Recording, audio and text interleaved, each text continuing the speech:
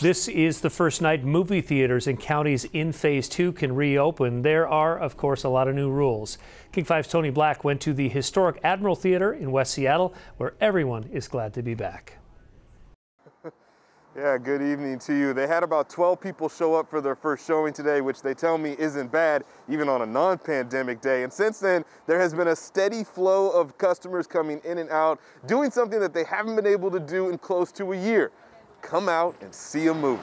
Honestly, I've had phone calls from people just calling and saying, "We're glad you're open," and then hanging up. Marina Konsenko is happy to be back doing her general manager duties at the now open again Admiral Theater in West Seattle. There's a lot of parents just going crazy and calling, and you hear the kids screaming in the background on the phone just to get people out of the house and see if we have a kids movie. Friday is the first day theaters could reopen in the 7 counties that have moved on to Phase 2 of the state's reopening plan.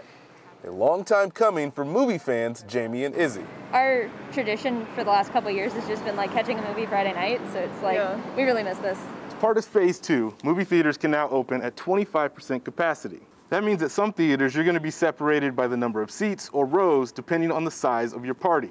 And some of the showings include concessions or no concessions if you're concerned about safety. We're also offering 12 o'clock no concession shows, so people who don't want to be in the theater with people eating and taking their masks on and off don't have to do that. Marina says they sanitize each theater after every showing, and an HVAC system filters clean air throughout. It's efforts that gave Izzy and Jamie confidence to come back. I think I would be a lot more nervous for like any of the big chain movie theaters and stuff.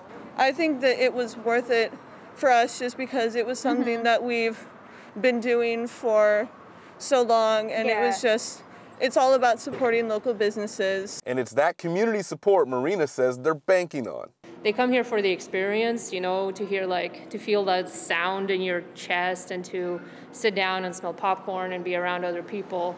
It's social, just like when you go to a restaurant. Now, you may notice that some of the last showings are at 6 o'clock, and that is because they simply do not have the staff to have a later showing, so they will stick with these 3 daytime showings for now.